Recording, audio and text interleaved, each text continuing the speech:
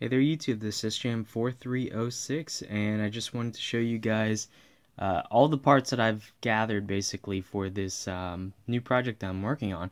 So I had gotten one of these iCade cabinets for really cheap, and apparently no one wants these. They just take up a lot of room, and they're really only meant to be used with iPads, and yeah, I don't really see the market for, you know, like retro arcade gamers with Apple fanboys. So anyway, so apparently they made these a couple years ago, and they, I guess, sort of weren't that popular. So you can find these pretty easily for like 20 or 30 bucks. The only issue is shipping. I'd found this at a flea market, so obviously I got a pretty good deal on this. So I was thinking, well, what can I do with this pretty much pre-built out of wood arcade cabinet? Well, I 3D printed a case for my old Raspberry Pi. I know how to run Retropie. I showed you guys my mini NES project, so this will be perfect. HDMI out, USB, LAN, video, AV, whatever you need. Yeah, so basically all I need is Retropie installed on SD card with this guy. I have the shell already. The iCade comes with nice clicky buttons and a 4-way joystick. I gutted the original Bluetooth board out of this. This won't be necessary now. So I'll be installing probably like directly wiring the buttons to the GPIO on the Raspberry Pi. I have this is a dual 3-watt digital Class D amplifier with a nice little volume knob. So I'm going to chop these off, wire them to these two speakers here. And these are going to sit kind of right below, let's see. They're going to sit right below the top portion of the arcade, kind of facing downwards. So I will need to cut a little bit of scrap wood for that. I pulled from an old speaker, this MDF, I believe it's MDF. Basically just going to chop this up, insert that underneath so I have something to mount these speakers on. And so that'll take care of audio. For power supply, I think I got this from a photocopier or something like a laser printer. And so this is a pretty beefy supply. I modified it to add a master power switch, so this will turn everything on and off, and there's going to be soft power control via the Raspberry Pi as well. So this will turn it basically like a master power switch.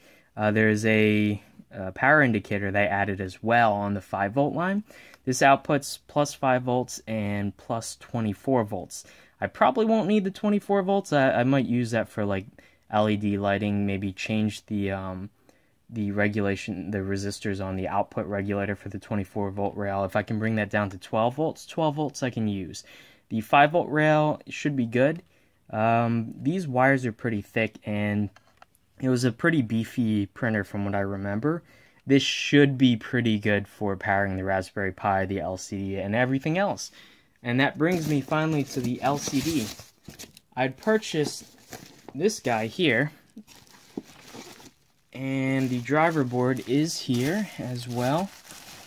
So this is an 8-inch, I believe it's 800 by 600. It's an IPS LCD, so the colors absolutely pop. They look really good. So this is a driver board for it. It takes VGA, RCA, and HDMI input. You can power it via anywhere from 5 to 12 volts, and it works just fine. It has a keypad. It has an on-screen menu where you can adjust colors, aspect ratio, pretty much everything that you possibly want.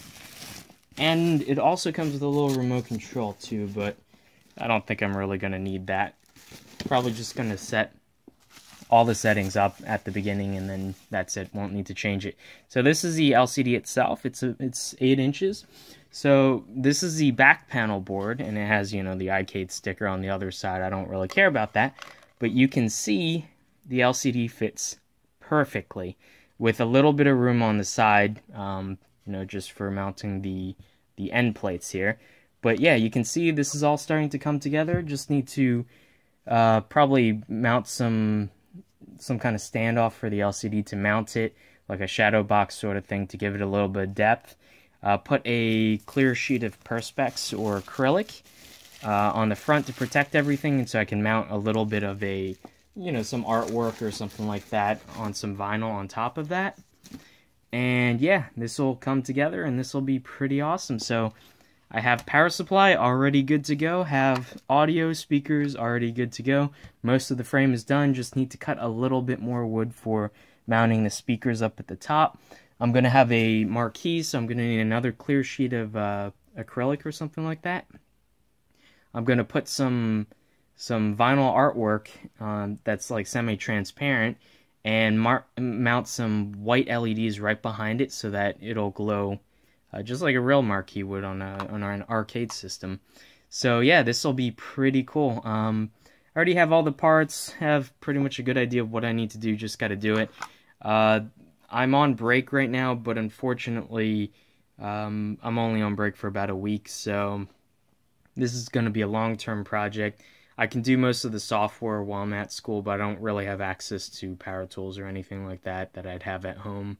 So yeah, this will probably have to wait until the summer or something like that until I get some time. Anyway, I'm super stoked about this, making this arcade system. After I'm done, I'm probably just going to leave this vinyl on here for now. After I finish everything else, I can always unscrew this and I can remove this vinyl and then do custom artwork. So if you guys have any ideas, I was thinking, I'm a really big fan of Game Boy games, and this emulator does emulate Game Boy NES pretty well as Game Boy Advance. So I was thinking some sort of Nintendo Game Boy or Game Boy Advance theme vinyl art for the entire system. And maybe even like I can set up the bezel around the LCD to look like the DMG Game Boy with the red power LED and, you know, where it says Nintendo at the bottom and it says Dot Matrix Gaming, and it has the bezel frame that's dark gray.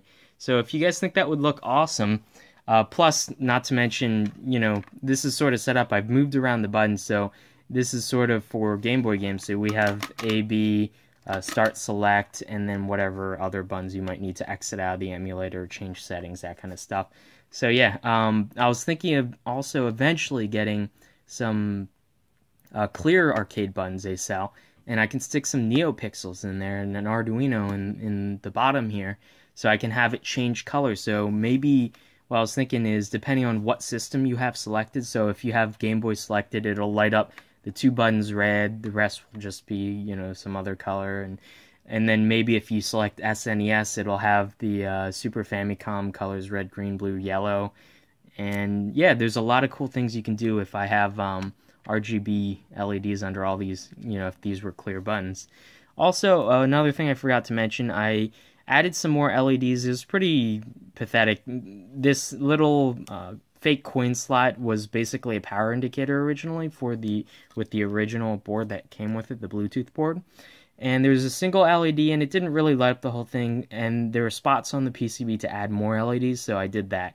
So I added a couple more red LEDs, so this whole thing lights up pretty spectacularly now. That looks really cool. I'm probably just going to keep that as like a power indicator, and maybe screw and mount a push button here, like a momentary switch that'll handle soft power for the Raspberry Pi. So anyway, I've rambled on for about, 10 minutes. Hopefully you guys like this project. If you have any cool ideas, let me know. This is sort of still in the planning stage. I've got most of the parts together already.